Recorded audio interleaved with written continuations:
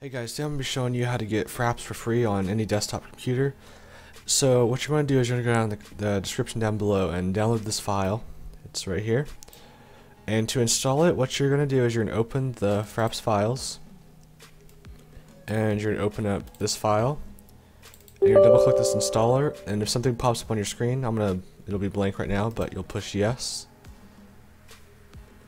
And then once you see this, you'll say I agree. Hit next. Also, this is important. Make sure this is on your C drive. If it's not, it will not work. So you hit next and you just hit install.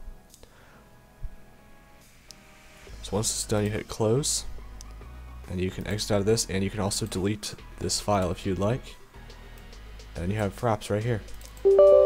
So I have to push yes to that.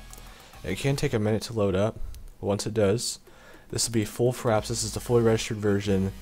This is basically the paid version you just got for free. It has all the features, so if you guys have any issues with this, leave a comment down below. If you guys are making videos with this, or have made some videos with it, leave a comment down below and I'll check out your channel and give you a subscribe. So, thank you guys for watching. Please like, comment, subscribe.